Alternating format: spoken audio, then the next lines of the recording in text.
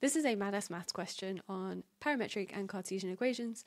We have been told that the Cartesian equation C1 is this here, and the parametric equation C2 consists of these two equations, and we want to find the coordinates of the points of intersection. To do that, you're essentially just equating the two together by substitution. So we can sub in x equals t squared here, and the entire thing is squared, plus y squared, which is 2t squared.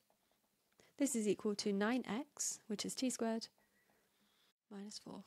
That gives us t to the power of 4 plus 4t squared. We are expanding this and this. Minus 9t squared, I'm going to bring it over, plus 4 equals 0. That simplifies to plus 4 minus 9, which is minus 5t squared, plus 4 equals 0. If it helps, you can see here that this is a hidden quadratic, because we have one power that's double the other.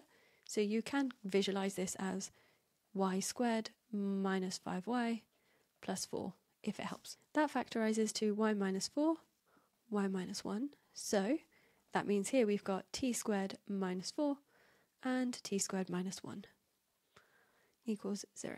So where our parametric and Cartesian curves intersect, it would be the solutions to this equation here.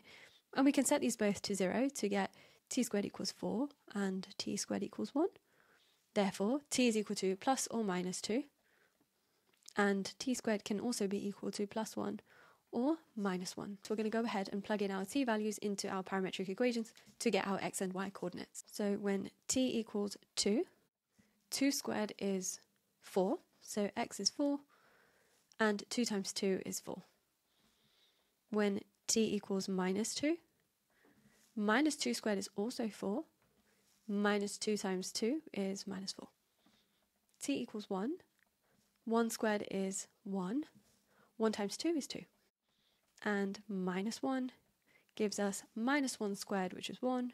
Minus 1 times 2 is minus 2. These are our 4 coordinates of intersection.